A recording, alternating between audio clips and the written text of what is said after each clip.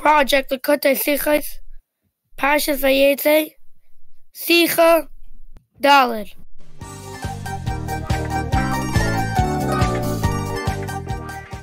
Vayetze, and he went out, is the entire portion's name. Yaakov had to flee from his parents' home, but didn't complain. For 14 years, he reached the greatest heights through Torah study. But to fulfill his mission, Yaakov went to Haran to marry and build a family. When Yaakov arrived, the Torah does tell, the first thing Yaakov saw was sheep at the well. He met his future wife Rachel. Her name means sheep as well. What was Yaakov's career, you may ask? Shepherding sheep for 20 years was his task. Different types of sheep was his pay. Lavan can change his mind any day. Colored, striped, speckled, whatever Lavan did say. All the new baby sheep were born that way. What do sheep have to do with you and me?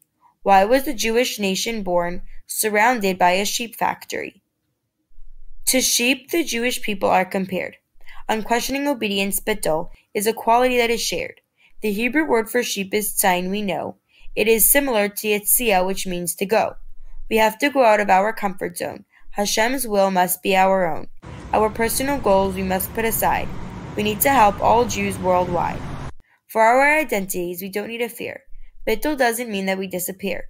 The opposite is true. We become united with HaKadosh Baruch Hu. A stalk of wheat stands in a field so proudly, but to reach its potential it must be ground so finely. With other ingredients, the flour then must blend.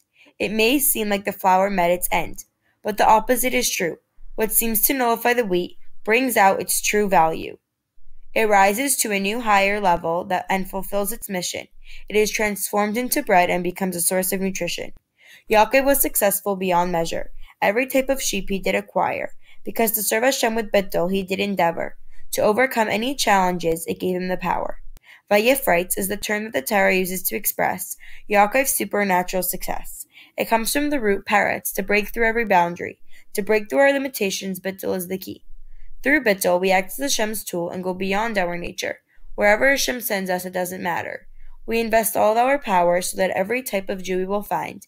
Because of the coming of Mashiach, no Jew can be left behind.